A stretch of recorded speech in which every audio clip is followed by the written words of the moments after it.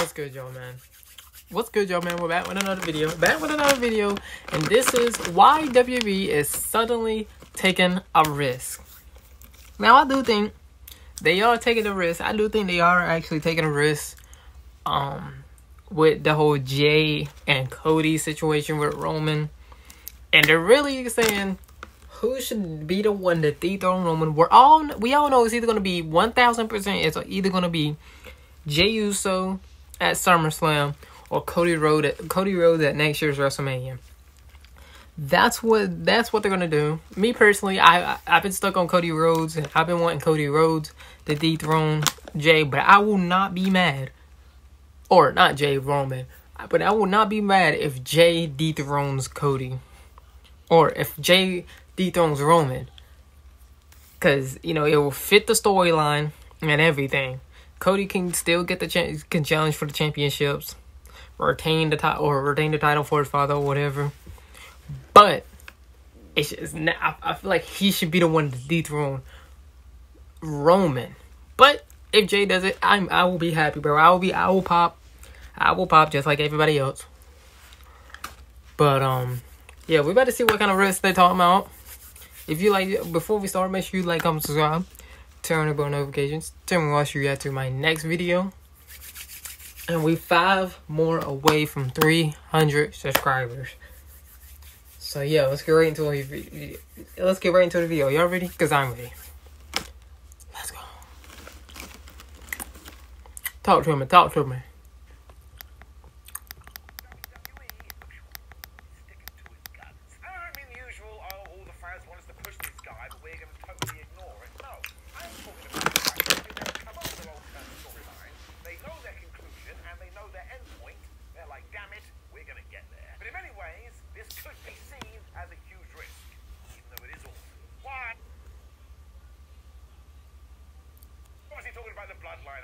Okay, I was saying how long it was. I don't want to talk about it anymore. But come on, man.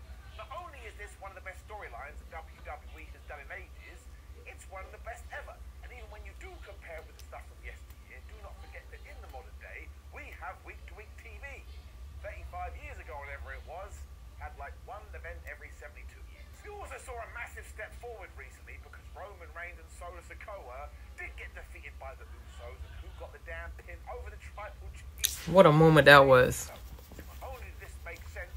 If you're a massive nerd like me, you can go back to the timeline and go, I understand what we're doing. It also feels like we're going to do this one-on-one match at SummerSlam, which means we have to ask the question, will Jey Uso beat Roman Reigns? The answer is actually maybe. You just never know.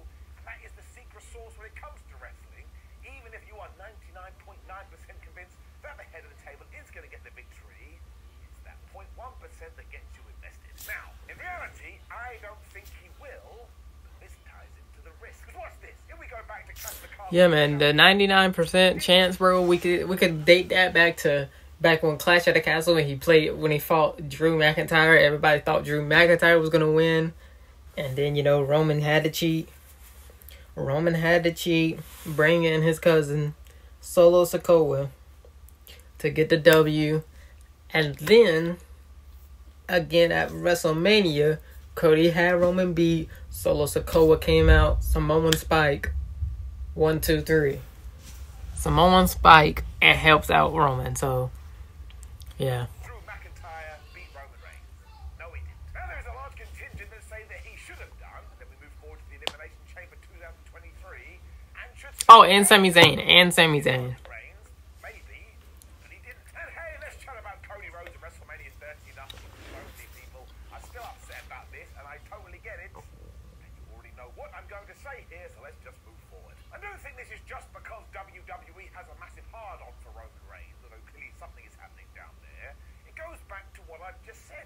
I actually think they have planned out this narrative, and because at the moment it's resulting in success all over the place, they're going, I do think it's working. Why would we stop? Also, the overwhelming reaction has been positive, and it actually has made me rethink what's going to happen at WrestleMania 40.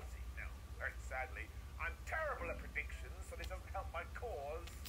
I'm going to do it anyway. Look at it like I think WrestleMania 40, they're going to run it back. I didn't want to. I wanted them to run it back at SummerSlam. I didn't want to wait all the way until WrestleMania, because I had the fear of the story getting stale. It still hasn't got stale yet, so I think now you're at the point where you can push the Cody and Roman. You can run it back at WrestleMania, because Roman still has to face he has to face the Usos, either one of them or both of them. He has still got to face both the Usos, or at least one of them, and he still has to face Solo. So it will buy him time until at least Royal Rumble.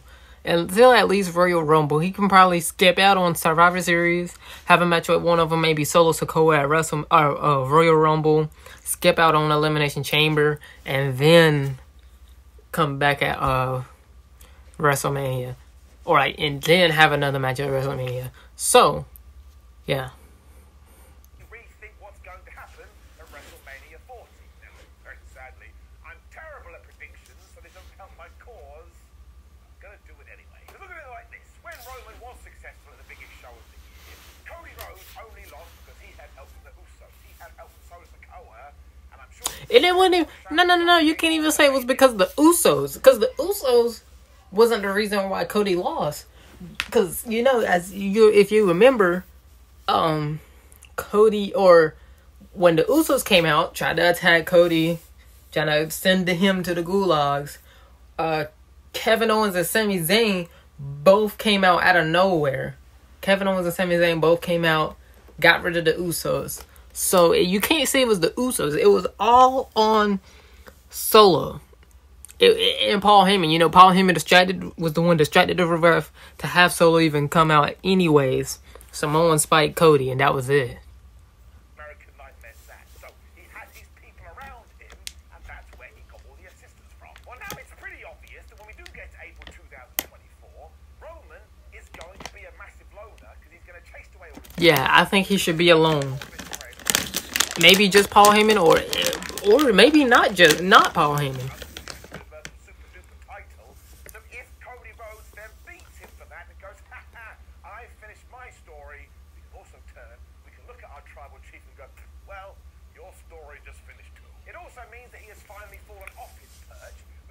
Justifies these last 12 months, because not only will Cody finally be the champion, but we've also elevated everybody else. I mean, look at the Usos right now. Once again, when we get to next year, I bet Solo is up there too. I mean, he's already rising. And no, I don't care that Jey Uso was the first guy to pin Roman Reigns in 3.5 years. There's now this argument, well, whoever beats him for the title won't feel the same. That's not true.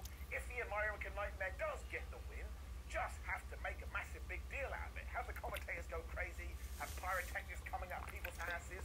Yeah.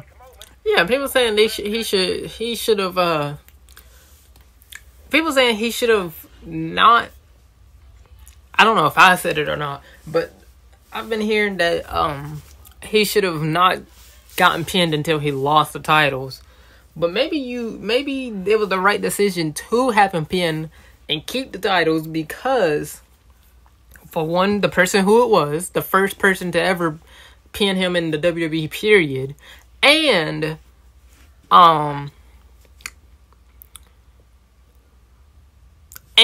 I feel like it should be a bigger deal. It should be a bigger deal when he gets pinned for the titles. It should be definitely a bigger deal when he gets pinned for the titles. That's not me saying that WWE shouldn't call audibles. Of course they should, as and when makes sense. I mean, if we weren't into the business of calling audibles, do you know who wouldn't have come a megastar? That's right, Stone Cold Steve Austin. He was penciled in as the ringmaster. One of the worst gimmicks ever. But if we do this and it works, all of us fans can then start having a bit more faith in the product. Very nicely allows me to reel in the one and only LA Knight. Yeah, I'm sure it was massively disappointing when he didn't become Mr. Money in the Bank. But one, WWE was never going to let him cash in, don't do it. But also two, if they have an idea for him as well, given the bloodline stuff, let's go with that. And wouldn't you rather he fought Austin Theory for the US Championship at SummerSlam and became a title holder, rather than giving the briefcase? Triple H goes, man, we should have him cash in. Vince McMahon goes, yeah, but he's going to lose. And those two bicker. That ain't going to help Mr. Knight. In fact, it's probably going to make it worse. Yeah, he should definitely. I feel like it is. I think it is the right decision.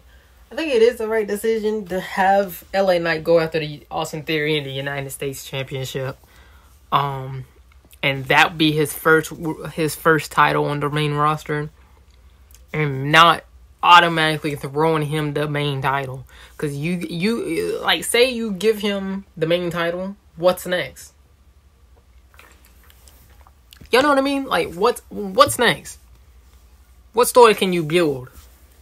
You pushed the star. You pushed him. He barely had any adversity or anything. And he's the most popular person on your roster. He hasn't had any adversity like that. And now he's your world champion. I don't think people will care enough. For the long run, it will start getting stale and people wouldn't care. I'm not saying he wouldn't be boring. I like LA Knight. But I feel like somebody like Cody Rhodes, he's facing adversity. He's already challenged Roman and lost. I feel like he should, and that's why I think also having the promos worked for Cody to have the rematch.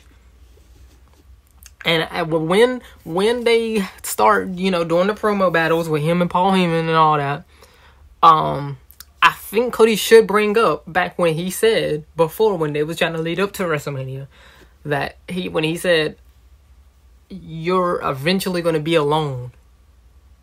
The Usos is going to leave you. Solo's going to leave you. And when they leave you, Paul Heyman's going to eventually leave you. And then he's going to be all by himself with no help. And that's the reason why he's still champion, is because he's been having help." So For something else.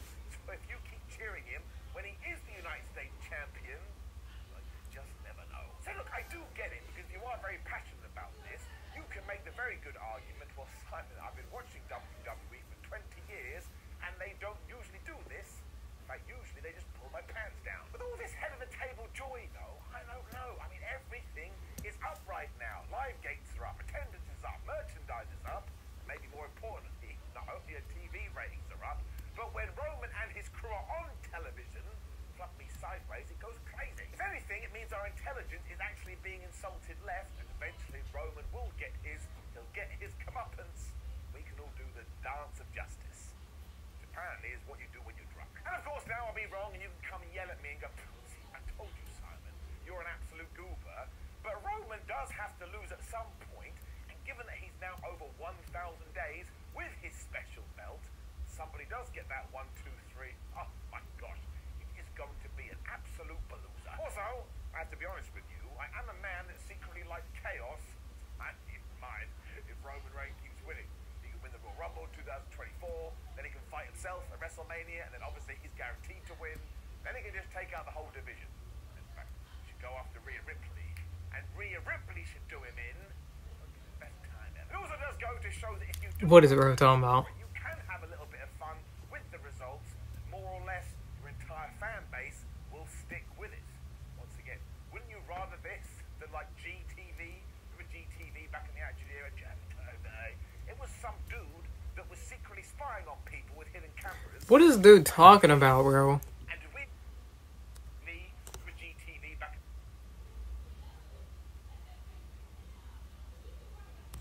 Not only do I believe that we are going to get an ending, but I can go through all the chapters, say, ooh, lally, that's flubbing rock. So it is absolutely a risk, of course it is, because you are going to alienate some of your audience.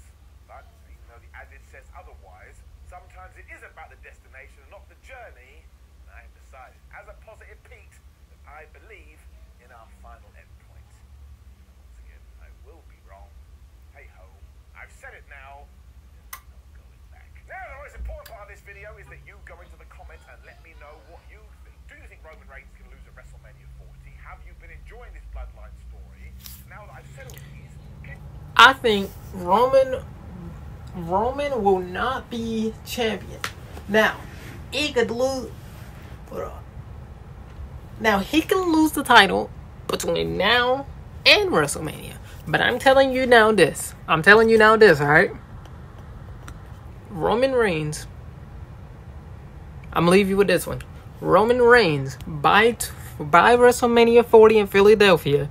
If it's way before then, SummerSlam, Survivor Series, Royal Rumble, Fastlane, whatever, or WrestleMania Night 2, by the end of WrestleMania, by the end of WrestleMania,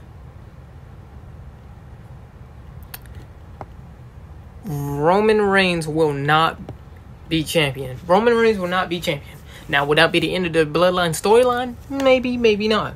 But I'm telling you, by the end of it, it will not, or by WrestleMania, he will not be champion. He will not be champion. And that's all I got to say. I don't think it's gonna go another year. I don't see them pushing it another year, because what can you tell for another whole year? You know what I mean? But tell me what y'all think in the comment section down below. Tell me what you think about the comment section down below. Should it be Jay? Should it be Solo? Or should it be... Oh no. I'm gonna just do...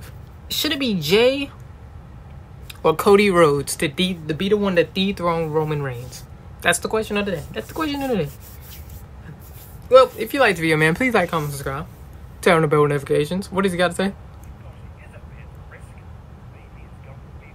Yeah, if you liked the video, man, please like, comment, subscribe. Turn on the bell notifications. On the road to 300 subscribers. Just a couple more. I think 10 more, or something like that.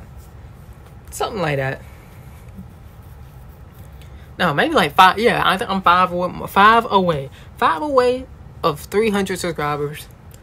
So hit that subscribe button, turn on the notifications. Tell me what I should react to my next video. And my next video will probably be doing my predictions for SummerSlam. Or I might do another video till then. But yeah, till then, I'll see y'all in the next one. Peace.